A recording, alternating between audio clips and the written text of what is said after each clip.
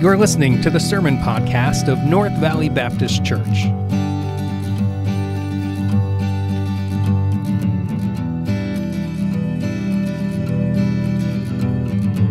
This week's sermon is preached by Pastor Paul Webel.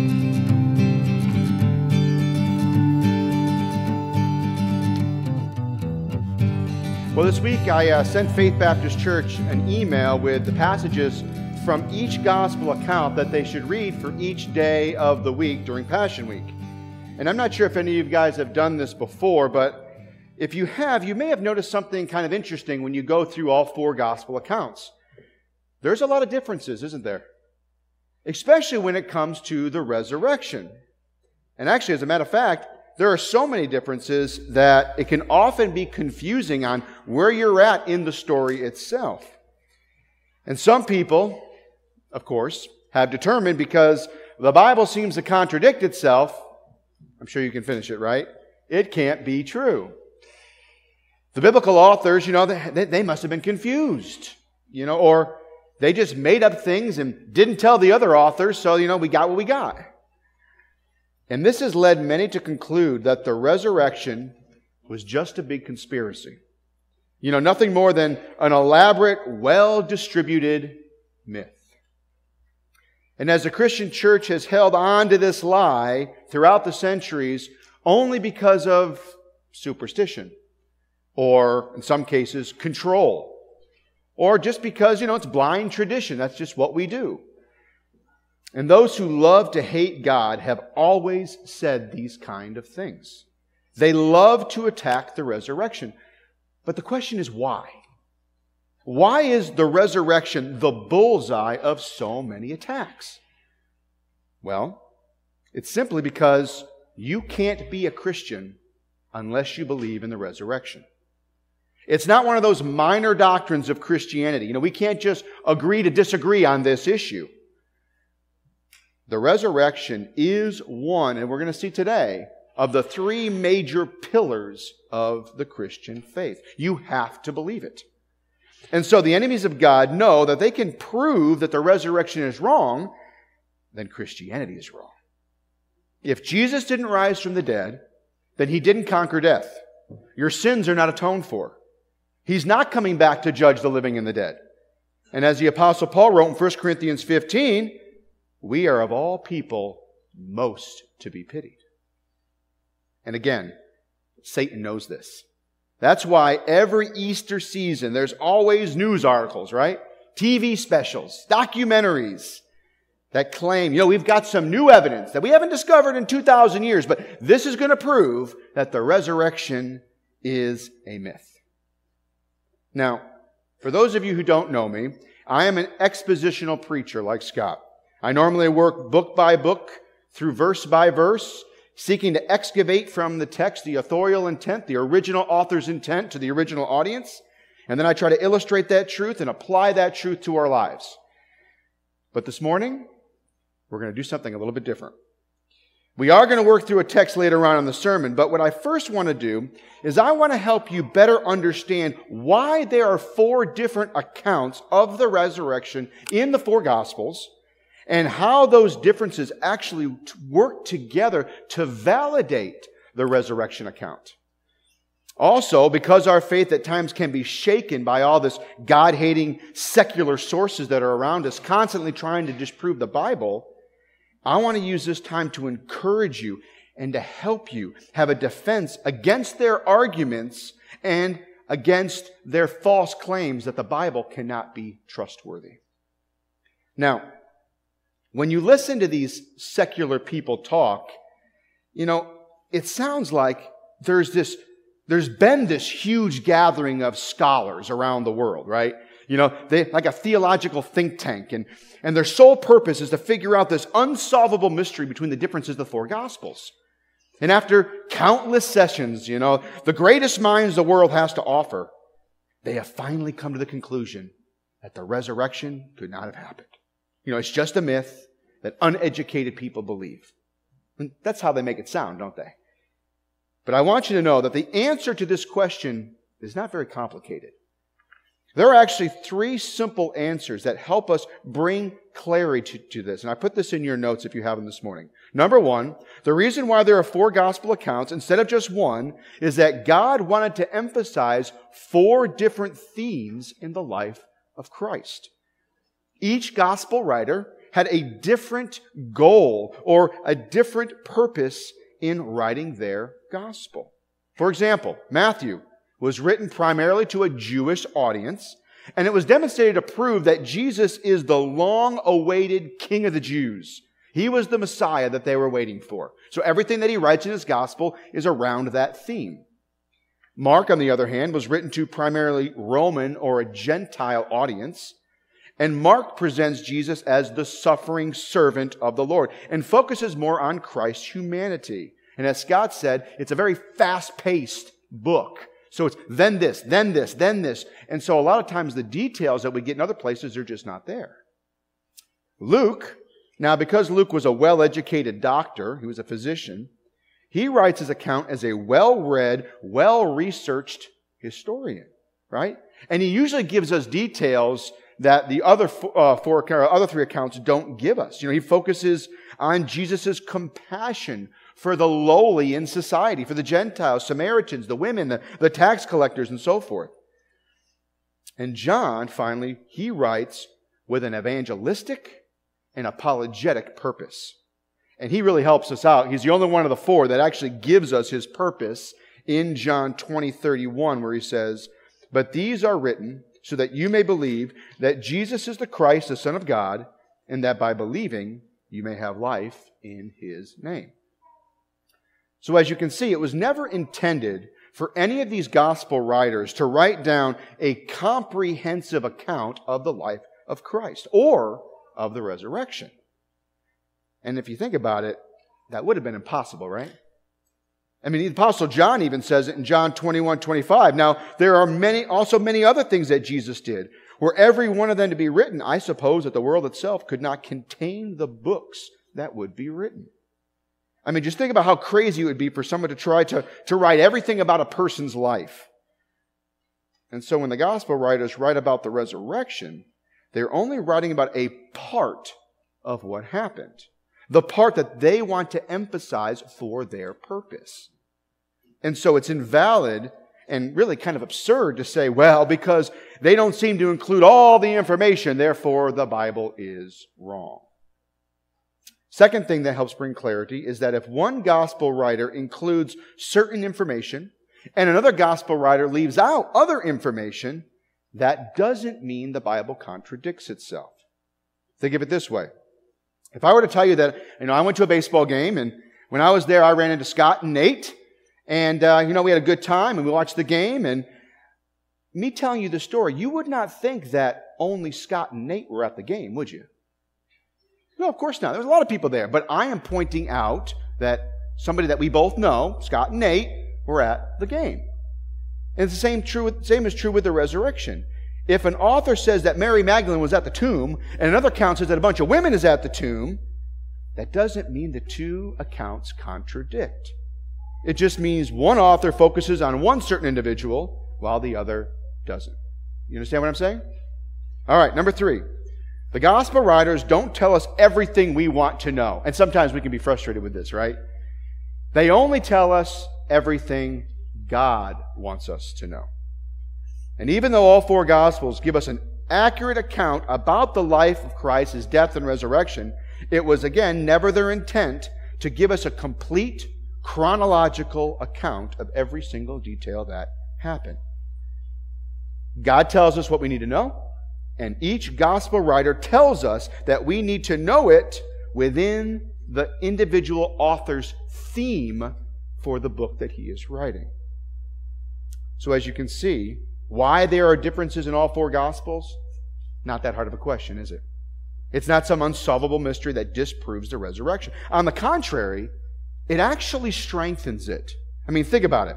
You got 4 accounts of an event, 4 different authors, 4 different points of view, with 4 different purposes that don't contradict. Right? It actually proves its validity. All right.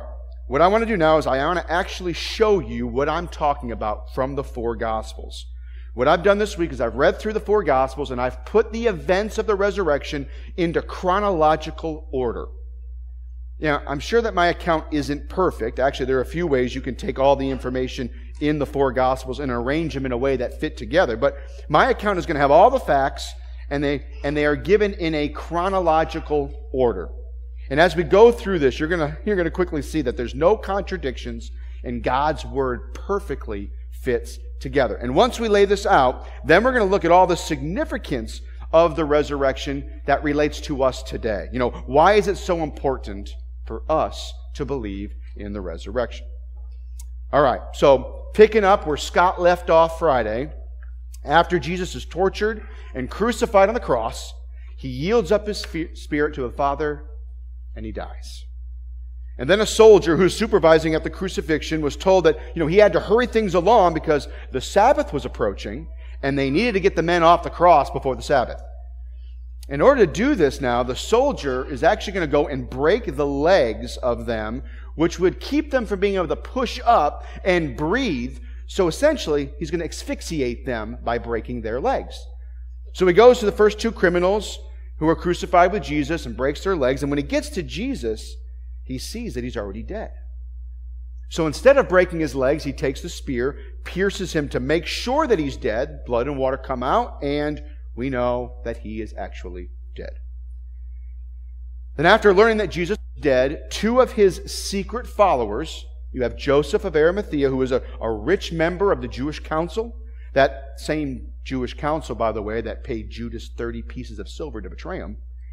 And then a man named Nicodemus, another member of the Jewish council, who was the teacher in Israel, and a member of the Pharisees, and the one that went to Jesus by night in John chapter 3, where we get John 3:16, that same Nicodemus. Well, both of these men, they go to Pilate and they ask for the body of Jesus. And once Pilate learned that Jesus was in fact dead, they were given permission to take Jesus' body. And so Joseph and Nicodemus went to the site of the crucifixion, and because it was getting close to the evening, they really had to hurry and take care of Jesus' body. Because you see, for the Jews, the next day, which would have been the Sabbath, begins at 6 p.m. Okay? And so they had to get everything finished before 6 p.m. because they can't work on the Sabbath according to the Mosaic law. Now, the Bible says that Nicodemus brought with him about 75 pounds of burial spices and other materials to embalm the body of Jesus. And so after they took down his body from the cross, they went to a nearby garden where Joseph's tomb was. It has never been used. It was carved out of a rock, the Bible says. And they laid Jesus in there, and then they made this kind of paste with all this spices and wrapped his body the best that they could, kind of like a mummy. So think of a mummy. Placed him in the tomb, and then the Bible says they rolled a huge stone in front of the tomb. And while they were doing all this, there were some women, and most likely some men, who were sitting outside the tomb watching them do this. And we know that amongst these people, we've got Mary Magdalene mentioned, Mary the mother of Joseph, and they were all grieving over the death of Jesus. And so again, because the Sabbath is right there, they kind of part way deal with Jesus' body, and they were planning on coming back on Sunday to finish the job. Now, before we continue, I want us to take a moment and kind of try to imagine what these guys were going through. How must they have felt? I mean, just think about how devastated they must have been. They probably haven't slept in at least 36 hours, right? They've watched their Lord, their teacher, their friend be beaten and suffer more than any man ever has. They're worn out. They are just distraught. And they have no idea what to do next.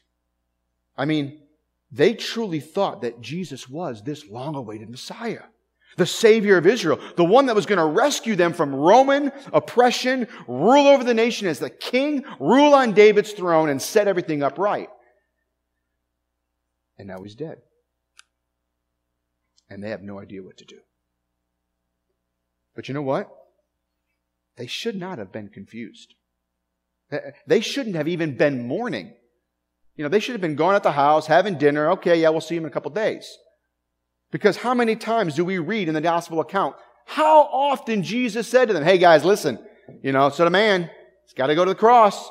I got to suffer. I got to die. He's going to be betrayed. How many times do we read over and over and over again that he was going to suffer, he was going to die, and then 3 days later he was going to rise from the dead? But none of his disciples yet believed. Not even Peter, James, or John. It seemed like none of them remembered that Jesus even said any of those things. But you know what's interesting? The opposition remembered. Right?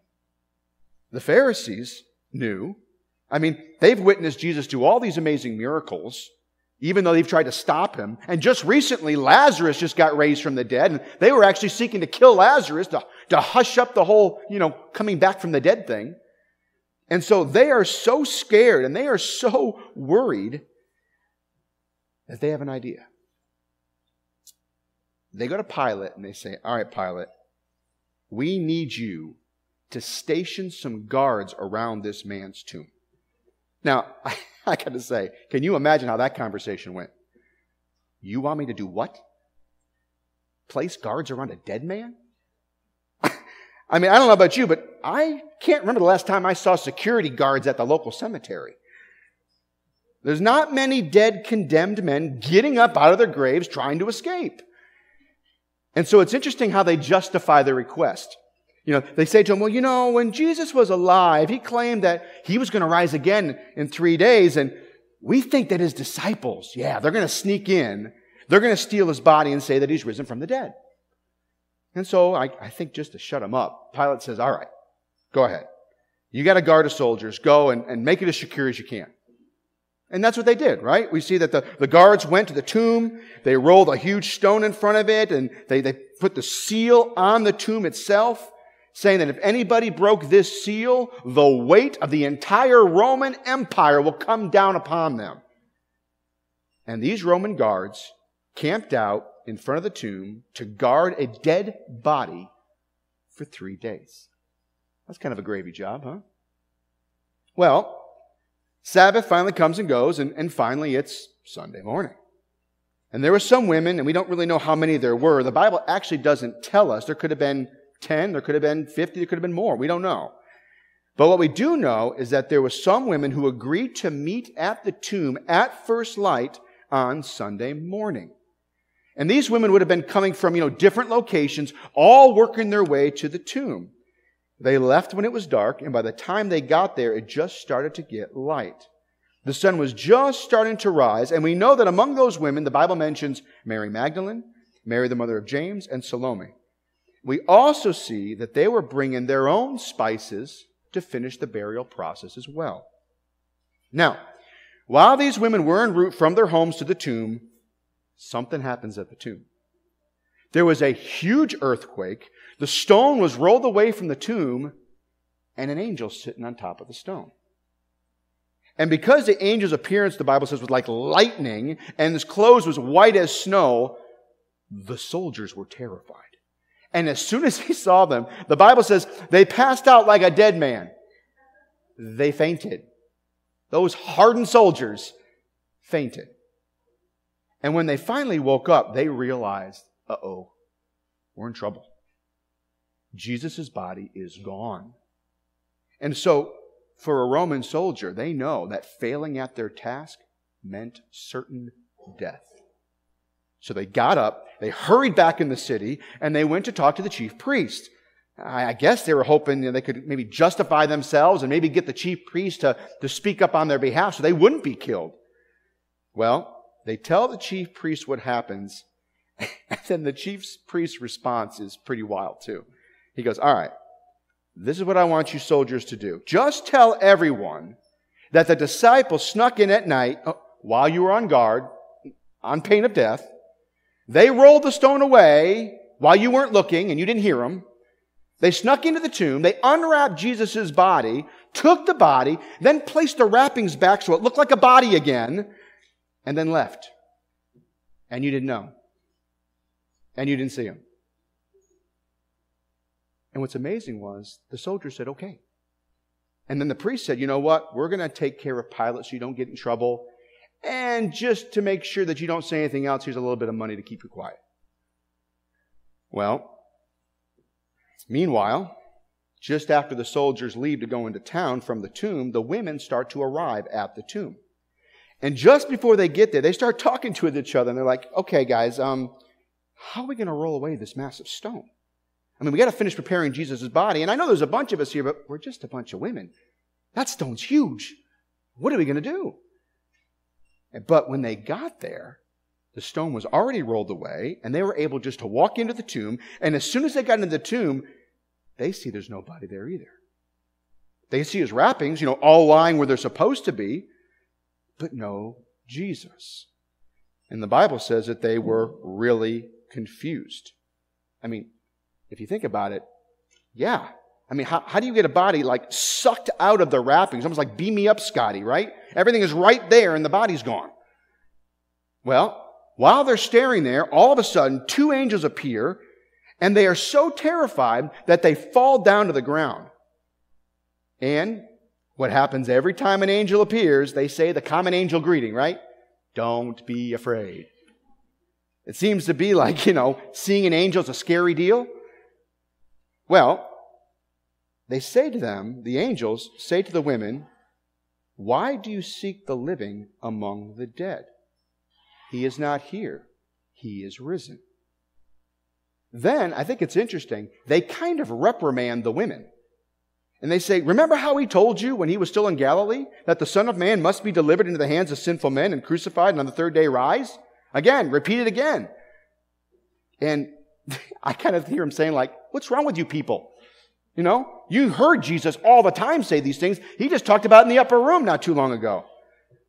But obviously, they didn't believe. It must have just seemed to them too strange, too unbelievable. The angels then tell the women to go back, tell the rest of the disciples, and to remind them of what Jesus said, and tell them that he is risen. But the women, for some reason, decide to not obey what the angel said to do. We don't know why, but the women remain silent, except for Mary Magdalene. She does speak up, but she doesn't repeat the message. What Mary says is, they have taken the Lord out of the tomb, and we don't know where they have laid him. Well, as soon as Peter and John hear this, they jump up, run to the tomb. I'm guessing because John's younger, he gets there first, but he stays there, doesn't want to go in, he's afraid. Peter comes in, barges by John, goes into the tomb, and the body's not there. But what's interesting is, John, when he sees it, do you remember his response? He remembered all that Jesus said, and he finally believed. Well, Peter and John, they leave the tomb. They go back home. Meanwhile, Mary Magdalene decides to leave the other women and go back to the tomb for the second time. I mean, at this point, she really doesn't know what to do. She is unbelievably sad. She is grieved. She hasn't slept probably over 3.5 days. She doesn't know what to do with herself. So she says, I'm just going to go back to the last place I saw Jesus, at the tomb. Now, we don't know exactly what happened to the other women. We don't know if they decided to go home or hang around that area for a while. But what we do know is that after Peter and John left them, after Mary Magdalene leaves the tomb, Jesus appears to the group of women. And when he does, he says this to them, do not be afraid. And as soon as they see Jesus, they just fall down and cling on to Jesus' feet. And he then tells them a second time, go tell this word to my brothers. I'm alive. And then tell them, go to Galilee, and I'm going to meet them there in Galilee. And so the women this time, they finally get it. They obey. They head back to the disciples, they tell them what happened, and they gave them Jesus' message. Meanwhile, Mary Magdalene is back at the tomb for the second time. Again, she's just an emotional wreck, overtired, not knowing how to process this first encounter with the angel, not really understanding where Jesus' body is, and so she's just there. And when she gets there to the tomb, she walks in, and this time, she sees two angels. one on each side of where Jesus' body had lain. And the angel said to her, "Woman, why are you weeping?" You get it now? It's like, what is wrong with you, woman? We just told you what happened. You don't know where Jesus' body is? I just told you. He's alive. He's risen. These angels expected her to be rejoicing. Instead, because of her unbelief, she's distraught. And you can really see this in Mary's reply. "They have taken away my Lord, and I do not know where they have laid him." Well, after she said that, she turned around and there was somebody behind her. And the Bible says that she didn't know that it was Jesus. Now, this could have been because she was blinded by her tears, or perhaps she was looking down with grief. But most likely it was because Jesus didn't allow her yet to recognize him. Just like he did with the two disciples on the road to Emmaus, he hid himself from them. And Jesus says to her, "Woman, why are you weeping? Whom are you seeking?" And the text says that she supposed that he was the gardener. And he said to him, "Sir, if you have carried him away, tell me where you have laid him, and I will take him away." Not quite sure how she thinks she's going to handle a dead body on her own, but at this point, God removes the blinders, and Jesus says, "Mary." Can you imagine how she must have felt? "Teacher, Rabboni." She just clings on to him. She must have been thinking, "I've lost you once. I ain't losing you again." And then Jesus says to her, "Do not cling to me, for I have not yet ascended to the Father, but go to my brothers. Say to them, I am ascending to my Father and your Father, to my God and your God." So Mary Magdalene left the tomb for a second time, went and announced to the disciples, "I have seen the Lord," and told them all that happened to her. There you have it. That's the four gospel account of everything that took place. Do you see it all fits together perfectly? No contradictions. On the contrary, each gospel writer gives us another piece of the puzzle that paints a clear and detailed picture of what actually took place. Now you might be thinking, "All right, Pastor, but why you labor in this point? Why do we keep going over this and over this? And why is it so important that we must believe that the resurrection is true and trustworthy? Why do we come here on Easter Sunday to specifically celebrate the Easter? Why do we meet on Sunday mornings as a church all the time? Why is this such a big deal?" And maybe you're here this morning and you're thinking to yourself, "Well, I really didn't come here to celebrate the resurrection of Jesus Christ." Maybe you're here because, a family member or a friend wanted you to come. Or maybe you're here because, it's your tradition. This is what you do on Easter. But deep down, you really don't believe in the resurrection. You don't really see what the big deal is. Why are we singing the songs that we are singing? Why are we reading the scriptures that we are reading? But I want you to know, you're not alone. It just so happens that in the church of Corinth, there were some people there who didn't believe in the resurrection 2,000 years ago. And it just so happens that the Apostle Paul thought the resurrection was such a big deal that he wrote the longest chapter in the book of 1 Corinthians on the resurrection. And it just so happens we're going to look at that passage now. So if you have your Bibles, please turn to 1 Corinthians chapter 15. I love how the Holy Spirit works. I did not tell Scott to read 1 Corinthians 15 this morning.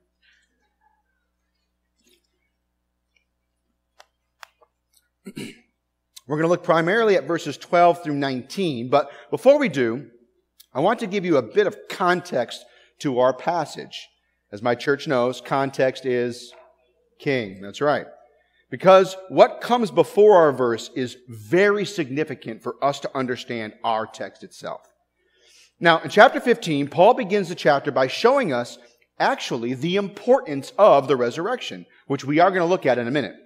And then he goes on to show the certainty of the resurrection. Then he deals with the consequences of rejecting the resurrection. He then deals with the order of the resurrection and the nature of resurrected bodies.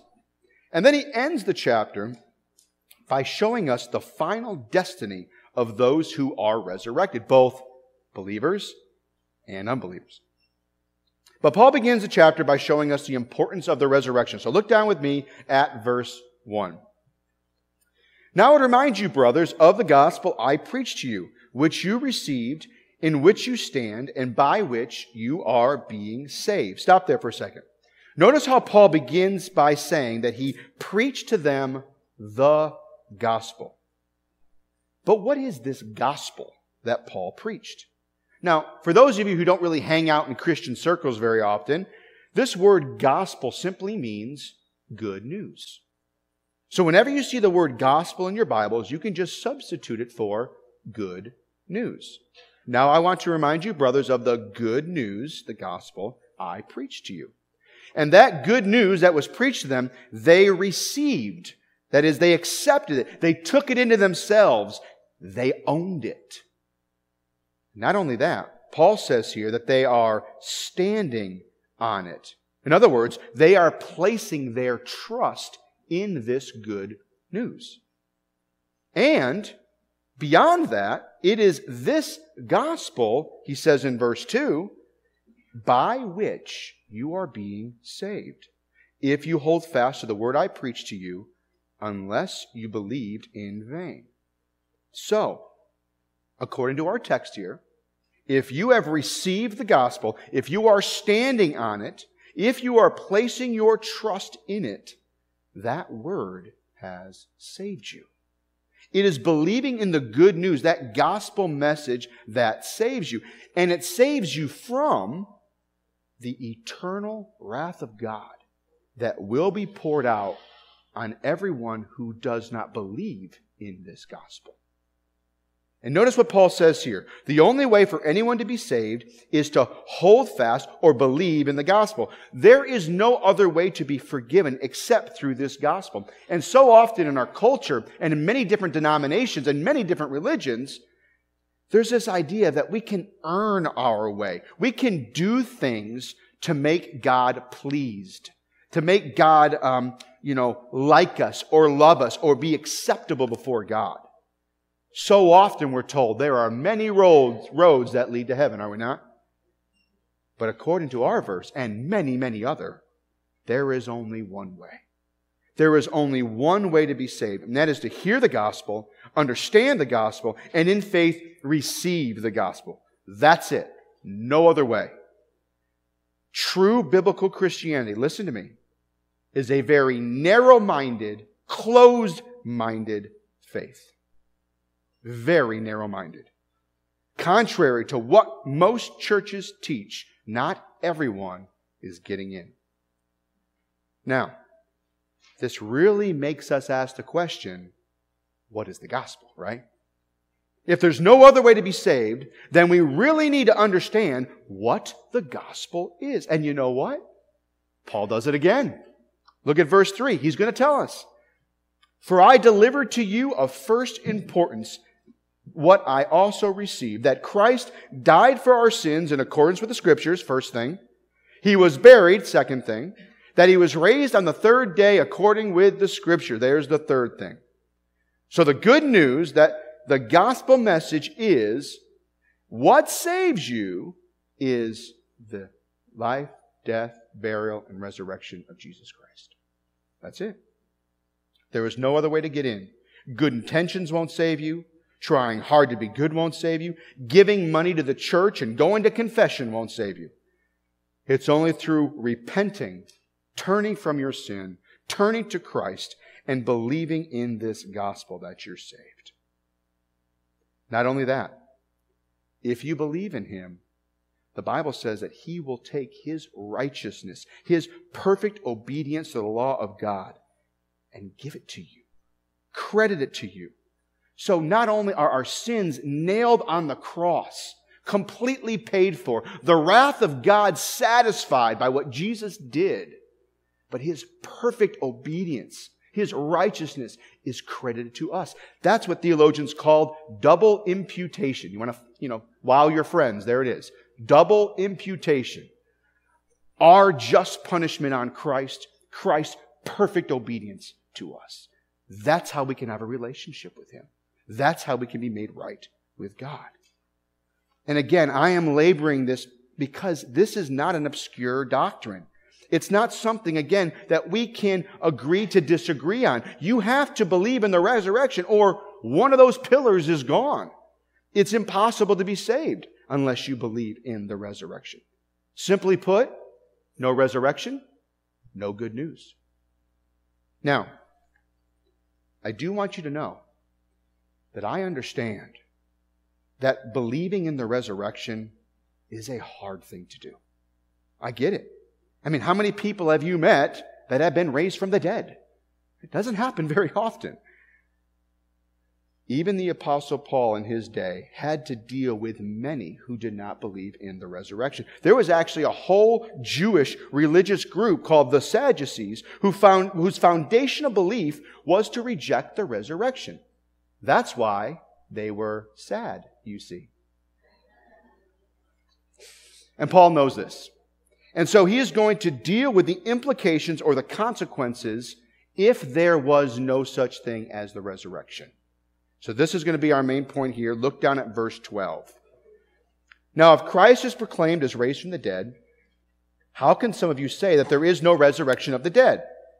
But if there's no resurrection of the dead, here we go, listen. Then not even Christ has been raised. And if Christ has not been raised, then our preaching is in vain and your faith is in vain. We are even found to be misrepresenting God because we testified about God that He raised Christ, whom He did not raise, if it is true that the dead are not raised. For if the dead are not raised, not even Christ has been raised. And if Christ has not been raised, your faith is futile, and you are still in your sins. Then those who have fallen asleep in Christ have perished. If in Christ we have hope in this life only, we are of all people most to be pitied. All right, so from these 8 verses, Paul actually points out 7 consequences that arise in believing that there is no resurrection. And his whole purpose here is to kill this false doctrine of no resurrection. And as we're going through this, you're going to see he doesn't pull any punches here. He attacks this thing head on. He knows that the gospel rises and falls on the resurrection. And because of this, he starts off with the biggest one first. This is what one theologian put as the nuclear warhead consequence. Number 1, if there is no resurrection from the dead, your Savior is dead, and He cannot save you. Paul actually states this 5 times in these 8 verses. Verse 13, but if there is no resurrection of the dead, then not even Christ has been raised. Look at verse 14. If the dead are not raised, Christ has not been raised. Look at the end of verse 15. He, speaking of God, raised Christ, whom He did not raise, if it is true that the dead are not raised. Look at the first part of verse 17. And if Christ has not been raised. You see, this is the key issue. If there is no such thing as someone rising from the dead, if men in general are not raised, then it is impossible for Jesus, who was a man, to have been raised from the dead. Right? You can't believe that Jesus was just a good teacher or a prophet or even the Messiah. Like we saw back in verse 4, without the resurrection, there is no gospel, there is no good news, and no one is saved. Without the resurrection, you don't have a Savior who can save you. He is still in the grave. He has not conquered death. He didn't prove that He was the Son of God and the long-awaited Messiah. He didn't fulfill all the Old Testament prophecies, which mean that God's a liar. And because He didn't fulfill His own prophecies, that means He's a liar. If there's no resurrection, then Jesus is still dead, and dead people can't save anyone. Now, that is the first and major consequence of not believing in the resurrection. And the other 6 consequences Paul is about to give flows out of them. Let's just look at them real quickly. If the dead are not raised, then Christ has not been raised. And if Christ has not been raised, number 2, the gospel that you preach to others is vain. Look down at the end of verse 14, or at verse 14. And if Christ has not been raised, then our preaching is in vain. Paul just said that the heart of the gospel is Christ's death and resurrection on our behalf. So, without the resurrection, the good news would actually be what? Bad news. And there'd be nothing worth preaching. Jesus didn't conquer sin or death or hell. And so there's no way for us to be forgiven, to have victory over sin, death, and hell, which makes evangelism, sharing the gospel, meaningless. But praise God, He was raised, right? Praise God, we can go and preach the gospel to dying sinners. It is such a privilege to be able to lovingly show someone that they truly are a sinner and how they have sinned against a holy God, and God will punish sins. And then to get to tell them the good news. Listen, you either suffer in eternity in hell for your own sins, paying the penalty of your infinite offense against an infinitely holy God, or you can repent, turn from your sins, turn from your wicked way, receive Jesus as your personal Lord and Savior, place your faith in His death, burial, and resurrection to save you. What are you going to do? And every once in a while, by God's grace, that person you're witnessing to, God opens their eyes, grants them faith. They break down right in front of you, and you see a miracle of God. And they get saved. And their lives change. This is the power of the gospel. That's why Paul says here that if Christ has not been raised, our preaching would be vain or empty, without purpose, foolish, futile. Without the resurrection, we're just preaching a worthless myth. This brings us to the third consequence of not believing in the resurrection. Your faith in Christ would be vain and worthless. Look at the end of verse 14. And your faith is in vain. Now, this word vain here is used in these both verses. And it's the personal aspect of our faith that would be vain. If Christ has not been raised, then our personal faith is empty, without purpose, foolish, and futile. And he says it again in verse 17. Look down there. If Christ has not been raised, your personal faith is futile. It's trash. If the dead do not rise, Christ did not rise, we will not rise. And again, a dead Savior can't do anything to save us. Not only that, if Christ has not been raised, number 4, all witnesses to and preachers of the resurrection would be liars against God. Look at verse 15. We are even found to be misrepresenting God because we testified about God that He raised Christ, whom He did not raise, if it is true that the dead are not raised. What he's saying here is that if there's no such thing as a resurrection of the dead, then every person who claimed to have witnessed the risen Christ, right, including the apostles, the prophets, other leaders of the New Testament church, those 500 witnesses that He appeared to at once, and every other person who has preached the risen Christ from the first century to today is what? A liar. A liar.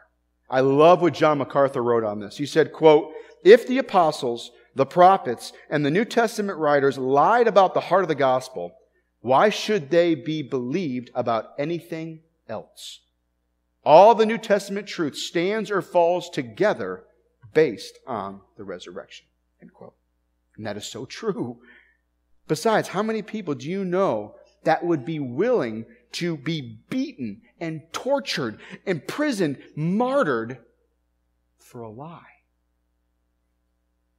Such self-sacrifice doesn't come from charlatans. People don't die to preserve a lie. This brings us to the fifth consequence of not believing in the resurrection. If Christ has not been raised, number 5, you are still in your sins. Look again at verse 17. And if Christ has not been raised, your faith is futile, and you are still in your sins. So without the resurrection, we are in the same boat as every unbelieving pagan. If Jesus did not rise from the dead, then sin and death won the victory over Christ and therefore continues to be victorious over the rest of us. If Christ was not raised, His death was in vain, our faith in Him is in vain, and our sins are still counted against us. We are still dead in trespasses and sins and will forever remain spiritually dead and sinful.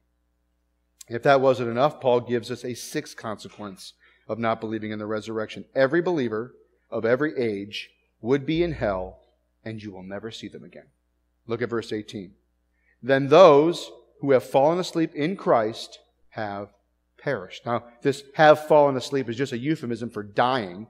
And so what he is saying here, that everybody who claimed to be a believer in the past has perished. And this strong word, perished, actually means perished in the lake of fire, eternal destruction and outer darkness, where they will spend eternal torment without God and without hope. That's what perish means. It's a final perishing. But again, praise the Lord that Jesus has been raised from the dead. And those of us who have repented and believed in Him, we are rescued from this final perishing. But if you are here this morning and you are not a believer, then this final perishing is what you have to look forward to. For every unbeliever, because of your sin, you will spend an eternity in pain and suffering in this lake of fire. No partying in hell with your buddies, like the world says. But you're alone, forever burning, in agony, tormented, in utter darkness, where the Bible says there is weeping and gnashing in teeth. And even though this suffering the Bible describes is truly indescribable, if there was a chance that one day you could come out of this hell, if while you were there you knew that even if you had to suffer 10,000 years, that there was going to be an end and you would be released from hell, you'd have a little hope, right? But just like heaven is forever, so is hell. Without end, no escape, no release, and no hope. This is what Paul is talking about here in verse 18. Paul's argument is super clear. If Christ has not been raised, then faith in Christ is futile and worthless. And every believer is still in their sins, still unforgiven, still under the just judgment of God, just like the rest of the world. This brings us to our seventh and final consequence of not believing in the resurrection. In light of all these consequences, Paul says, number 7, we are to be pitied more than all men. Look down at verse 19. If in Christ we have hope in this life only, we are of all people most to be pitied. Without Jesus rising from the dead, then there's no Savior, no forgiveness, no gospel, no meaningful faith, no life, and no hope of eternal blessings. So being a Christian today would be pointless. We'd be pitiable for it. Pitied because if our only hope would be to trust Christ in this life, what's the point? Is it easy to be a Christian? No. We'd be fools. We should just eat, drink, be merry because tomorrow we're going to die. Why not just get as much stuff and happiness we can get now because, it's going to be over any day.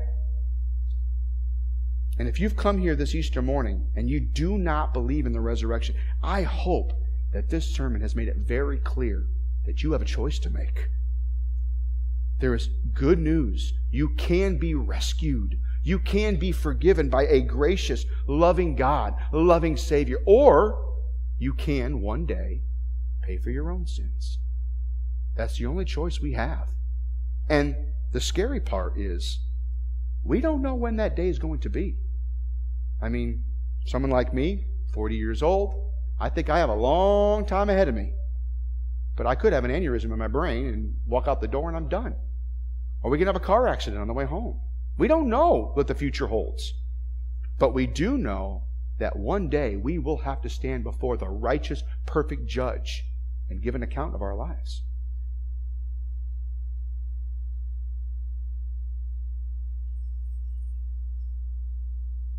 But for those of us here who know the risen Lord as their Savior, Paul doesn't leave us there with this wondering what's to come. He gives us such great hope in verse 15. And I want to close with this great promise. So for believers who have repented, who have surrendered their lives to the Lord, this is what you are promised.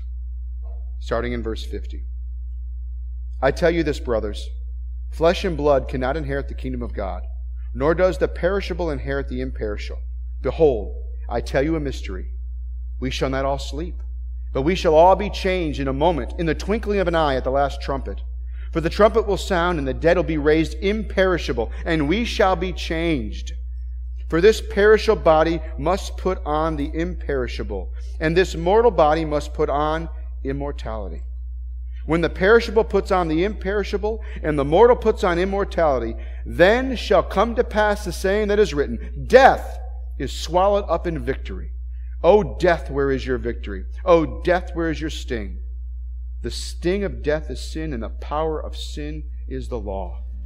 But thanks be to God, who gives us the victory through our Lord Jesus Christ. Therefore, my beloved brothers, be steadfast, immovable, always abounding in the work of our Lord, knowing that in the Lord your labor is not in vain. Let's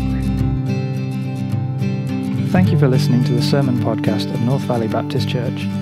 For the complete sermon archive and more information about the church, please go to visitnvbc.com.